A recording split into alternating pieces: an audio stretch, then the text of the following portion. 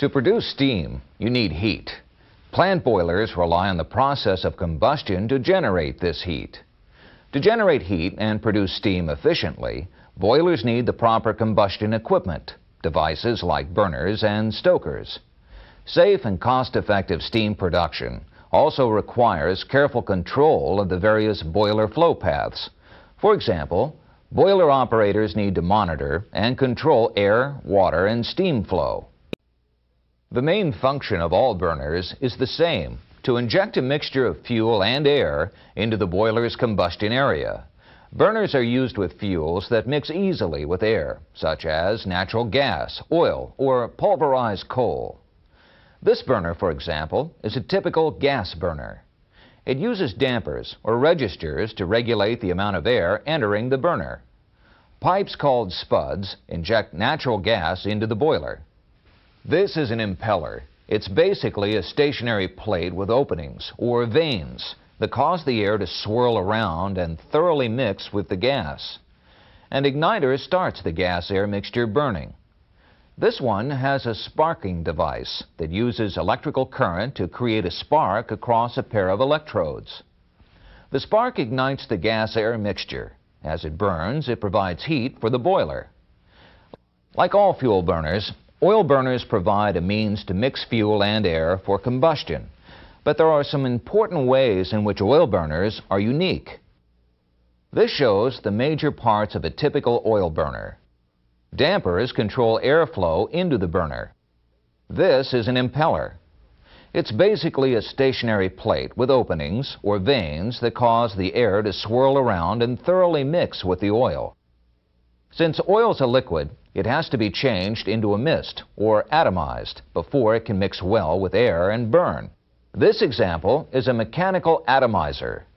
Mechanical atomizers depend on the pressure of oil passing through a nozzle to produce a fine mist. Fuel entering the atomizer flows to a sprayer head. The oil is forced through the nozzle, which breaks the oil into droplets. The droplets are sprayed into the combustion area in the form of a fine mist. Here's a type of atomizer that can use either steam or air to atomize oil. Steam or air flows through a tube and then to a nozzle in the sprayer head. Oil is supplied through the atomizer to the sprayer head, which directs the oil into the path of the high-velocity steam or air. This breaks the oil into a fog-like mist as it enters the combustion area. This action makes the oil easier to ignite and burn. To start the oil mist burning, there's an igniter. This igniter consists of a sparking device and a separate atomizer, which serves as a pilot for the burner. A small amount of oil is sent to the igniter atomizer. The oil flows through a nozzle, which creates the mist. The spark ignites the oil mist. After a flame is established at the igniter, oil flow to the main atomizer is started, producing an oil mist. Then the igniter flame ignites the oil mist and the combustion process begins. Some boilers are designed to burn solid lumps of coal. A device that supplies and burns lumps of coal is called a stoker. Stokers can also burn wood chips or other solid fuels as well. This stoker has a series of grates to hold the coal. A drive mechanism moves the grates through the combustion area of the boiler. The coal is stored in a hopper. A gate controls the amount of coal fed to the grates. As the coal moves along, air is forced up through the grates to provide the oxygen needed for combustion. The burning coal moves through the boiler's combustion area and supplies the heat needed to produce steam in the tubes surrounding the combustion area. Coal ash falls off the grates into an ash bin. In this topic, we saw the major types of boiler combustion equipment. We looked at gas burners, oil burners, and stokers. Let's take a minute now to try some practice questions. This burner, for example, is a typical gas burner. It uses dampers or registers to regulate the amount of air entering the burner. Pipes called spuds inject natural gas into the boiler. The airflow into a boiler provides oxygen for combustion. Gases produced during combustion flow out of the boiler and are discharged from the stack. The flow of air and other gases through a boiler is referred to as draft. The components typically used to provide draft are fans. There are two basic categories of draft fans: forced draft fans and induced draft fans. As their name implies, forced draft fans force air into the boiler. A forced draft fan draws air from outside the boiler and forces it through the burner into the combustion area. Induced draft fans create draft by drawing combustion gases from the boiler. Many boilers operate with only a forced draft fan.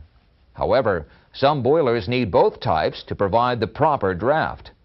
For example, in this boiler, the forced draft fan supplies air to the burner. Then, the induced draft fan draws out the hot combustion gases.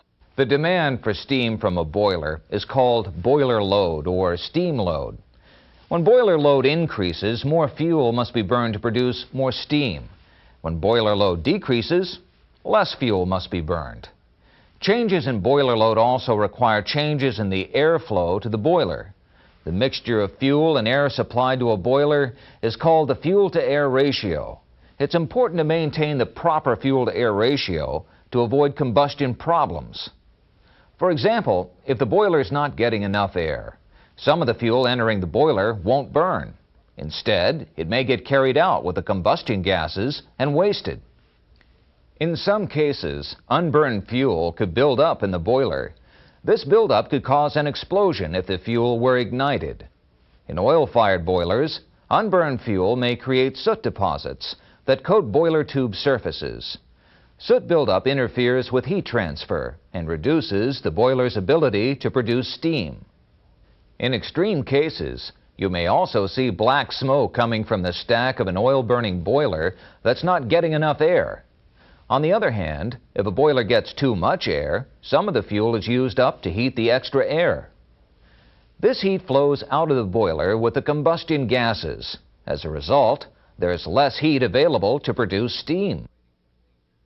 Most boiler operating procedures specify the proper fuel-to-air ratio. In addition, many boiler control systems automatically adjust the fuel and air mixture as boiler load changes. In some boilers, the air supplied to the combustion area is preheated.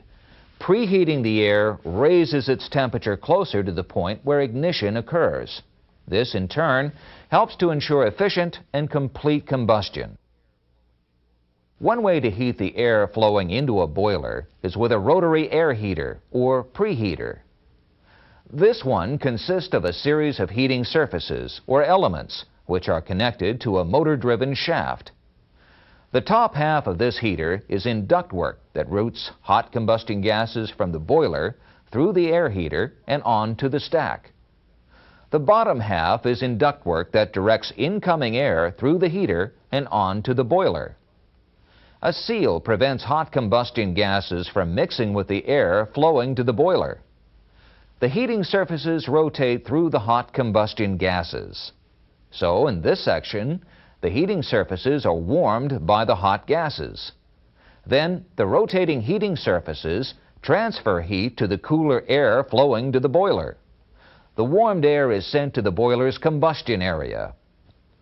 With this design, heat that would otherwise leave through the stack unused preheats the air entering the boiler, so the boiler operates more efficiently. The mixture of fuel and air supplied to a boiler is called the fuel-to-air ratio. It's important to maintain the proper fuel-to-air ratio to avoid combustion problems. For example, if the boiler is not getting enough air, some of the fuel entering the boiler won't burn. Instead, it may get carried out with the combustion gases and wasted. In some cases, unburned fuel could build up in the boiler.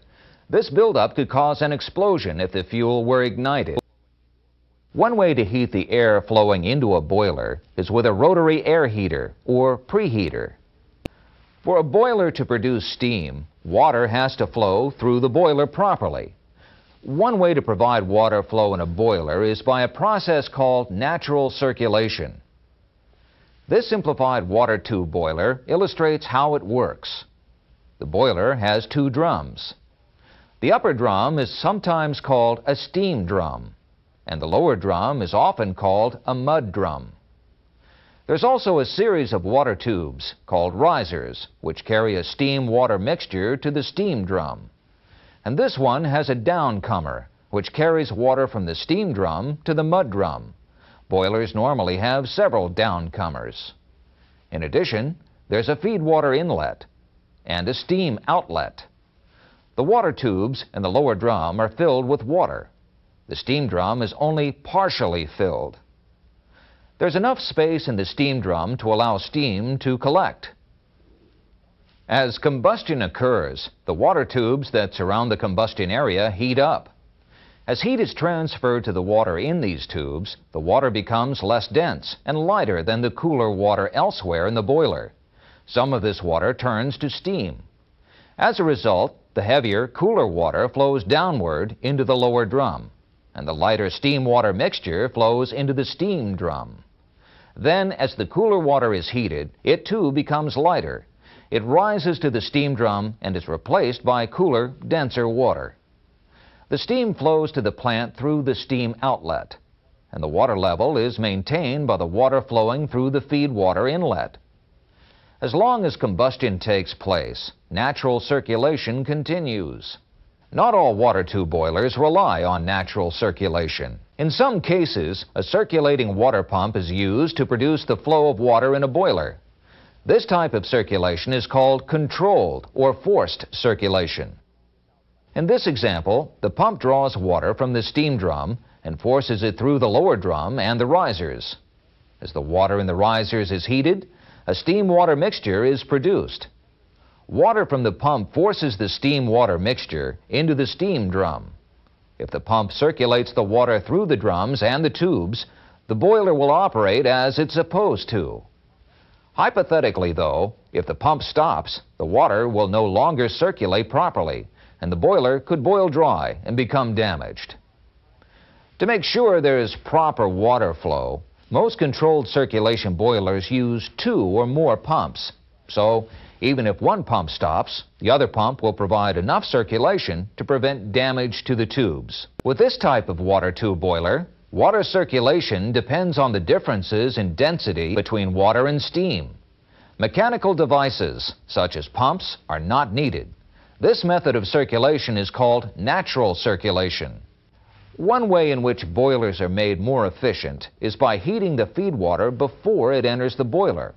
If the feed water is preheated, the boiler will require less fuel to produce steam. A device that's used to preheat feed water is an economizer. Economizers are often used in water tube boilers. An economizer is basically a series of water tubes located in the flow path of the combustion gases. Feed water is routed through the tubes on its way to the steam drum. The water is heated by the hot combustion gases flowing past the tubes. The economizer improves boiler efficiency by making use of heat in the combustion gases that would otherwise be wasted. The steam produced by a boiler generally contains some moisture. Some plant processes require relatively dry steam, so the moisture could be a problem. To prevent equipment damage from moisture, some boilers are equipped with moisture separators, devices that remove moisture from steam before it's sent to the plant. One type of moisture separator is a centrifugal separator, or cyclone separator, located in the steam drum.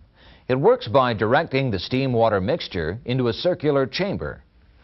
The circular shape of the chamber causes the mixture to swirl around.